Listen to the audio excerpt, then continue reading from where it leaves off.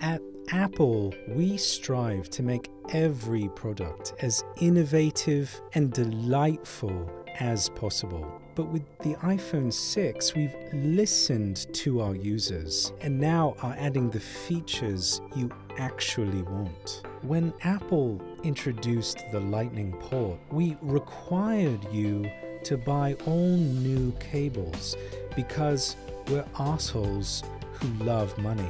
But we've listened to your frustration, which is why the iPhone 6 will be compatible with all your old chargers.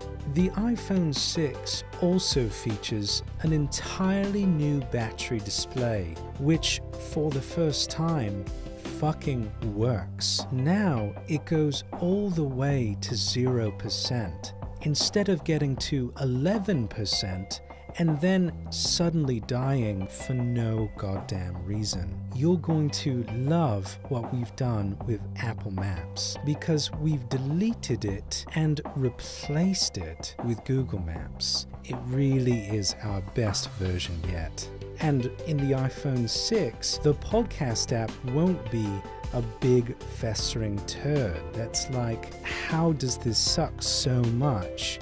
How is that even possible? Our users have fallen in love with their iPhone cases because they know our slippery glass phones will shatter if they're dropped on anything harder than a marshmallow. So get this, we made the iPhone out of the same shit the case is made of. Now you don't have to carry your phone more carefully than a newborn with osteoporosis. Siri now works, whereas before it didn't, ever. Let's be honest, up to this point our commercials have been about as realistic as that Joaquin Phoenix movie. Finally, beginning with the iPhone 6, I will be punched repeatedly in the face.